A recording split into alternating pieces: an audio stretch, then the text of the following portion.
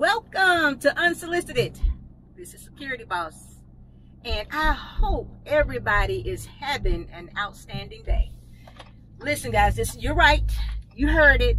This is the first vlog on Unsolicited, and Security Boss is in her favorite place. Everybody knows I'm in my car. Some shouts out to Lead Attorney. I would love to do something with Lead Attorney. I love the way he thinks. I love the way he responds. I think he is just so shady. It's just so funny. He has a sense of humor out of this world. So shouts out to Lead Attorney. I think has an outstanding platform. Also, Anton Daniels. Anton, I appreciate you and everything you do. You and I think so much alike. You would not believe it.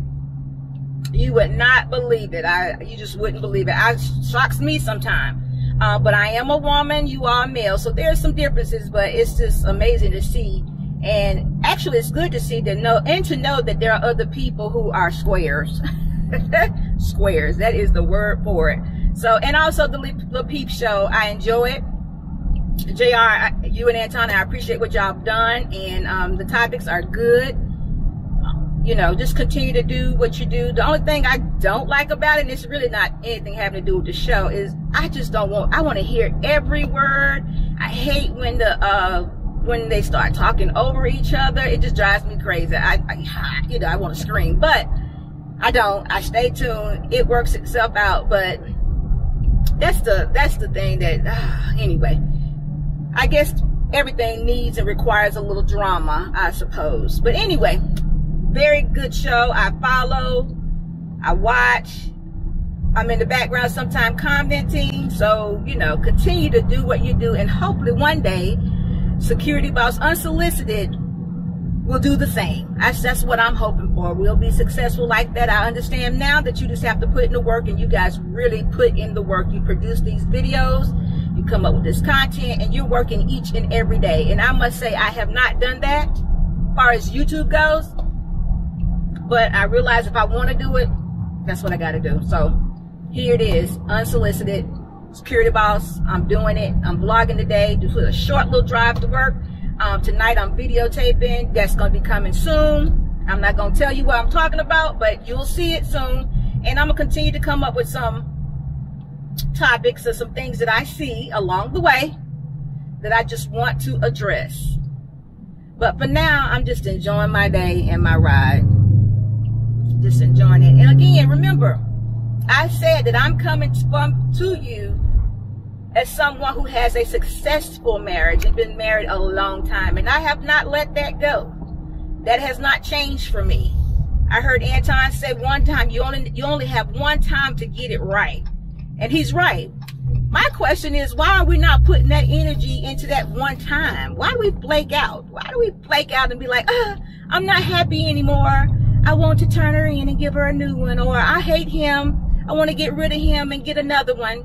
Stop flaking. Put the work in. Put the work in. Stop being selfish. It's serious. It's a serious situation. I don't know. I don't have the answers, but I do know the solution is to put the work in. Don't have the answers to why we flake, but I do know the solution is put the work in, and you'll get over your flaky moments, because we all have them. We all have them. We all have moments when we don't feel good. We all have moments when we hate each other. We all have moments when we look at each other and feel like, oh, I could have done better. That's just normal. That's a normal thing. Just walk it out. Walk it out. Stop complaining about it and walk it out. Nothing in life is going to be perfect. Nothing in life is going to be always fair, perfect nor fair. And nothing in life is going to be the way you want it all the time, especially when you're making yourself one with another. Okay? And I'm going to say it again. I hear lots of times people are saying men don't need women, and I hear you women telling me, I'm independent, I don't need a man. Understand this. We were made for each other. We were. And we need each other in order to exist and continue to make this world operate by its original plan. Now, what I mean by that is that there was a plan that was cultivated in the beginning, and in order for us to carry that out, procreate, and exist on this earth the way we're supposed to, we have to live together. Some in marriage and some not. What have you? That's what I mean. So get it, work it out, and stop being your world's worst problem. God, my God, I say this all the time. We get in the way. We get in the way. Let it go. It's just selfishness and lack of, what is it?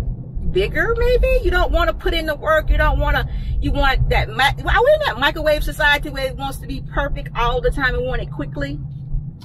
Whatever. I don't know, but grown-ups, don't get married unless you're willing to take it seriously. Now, something I thought about earlier this morning was in taking it seriously, or when you get to a point, I remember JR asking me a question about what do you do when the man has reached his point and said, you know, I'm leveling up, I've done everything I'm supposed to do, and she's still not willing to change. And, you know, at that point, he kind of actually made it seem as though it was kind of, you know, getting to be kind of abusive, kind of, you know, in a relationship that you probably shouldn't be in. And of course, my response to him is, you know, any kind of relationship that is abusive is one that, you know, you need to walk away from, because that's not acceptable. But as I was thinking about it, right at the point where you're getting ready or you're frustrated and you're saying, you know, you're going to throw up your hands, that is actually the point where the change needs to take place. And that change needs to take place with that individual that is throwing up their hands.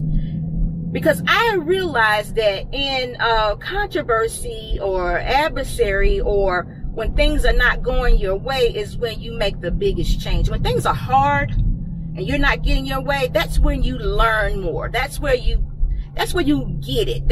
And you know what happens? You just need to let all that go. You know, all that ego, all that about me, all of that. This is what you call total submission. When you totally submit to the fact that this is not going to be the way that it was, or even the way that you want it to be, that is when the change can happen. So right at that moment, when you're about to throw up your hands, submit. Totally submit, and allow God to take over that situation and renew your mind and also your mates.